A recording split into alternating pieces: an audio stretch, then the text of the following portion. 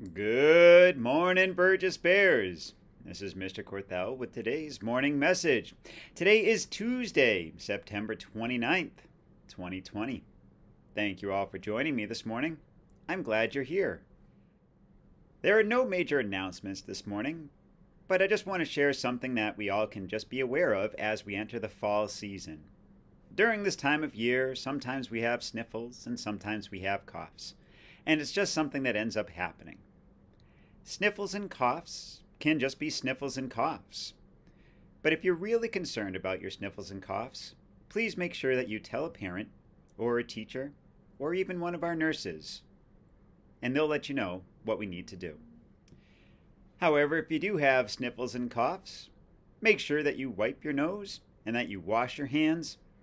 And if you're in the building, make sure that you're wearing your masks. And that brings us to today's birthdays.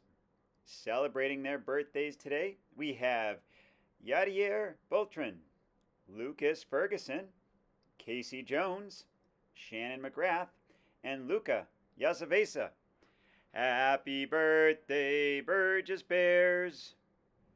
Today is known as World Heart Day. It's a day that we bring awareness to our heart and how important it is for our bodies. There are many things that we can do to take care of our heart.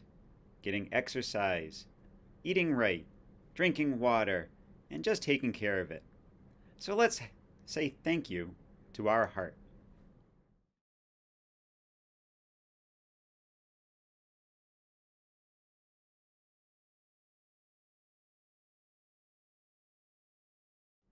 Now please stand for the Pledge of Allegiance.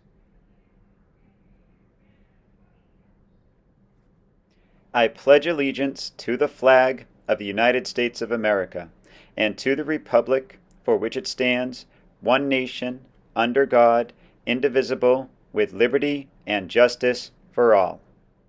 Please remain standing while we recite the Burgess Pledge.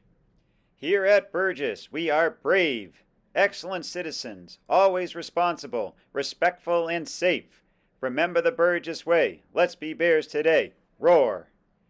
That's our morning message for today. If you get a chance, say something nice to someone today. Remember the Burgess way. Let's be bears today. Roar.